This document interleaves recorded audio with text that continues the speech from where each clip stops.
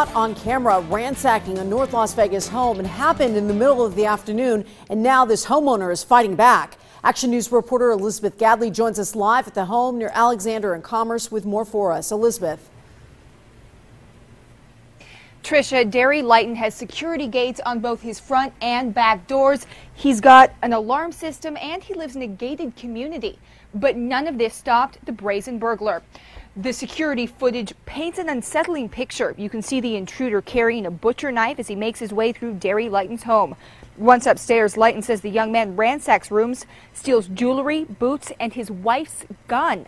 Lighton says he even fired a shot. He found a spent shell casing in a bullet hole in one of his linen cabinets.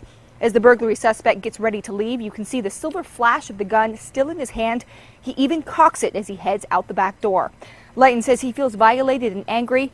Beyond that, he wants this guy caught because now he's out there with his wife's gun.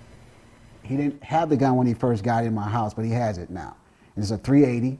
I don't want someone to get shot. I don't want him to go into someone else's house and there's a gun battle and it turns out it's the gun from my house. North Las Vegas police are investigating. Lighton believes that this suspect is in his late teens to early 20s and about 6'2". If you recognize him or know anything about this crime, you're urged to call Crime Stoppers. That number is 702-385-5555. Reporting live near Commerce in Alexander, I'm Elizabeth Gadley, Channel 13 Action News. Elizabeth, thank you.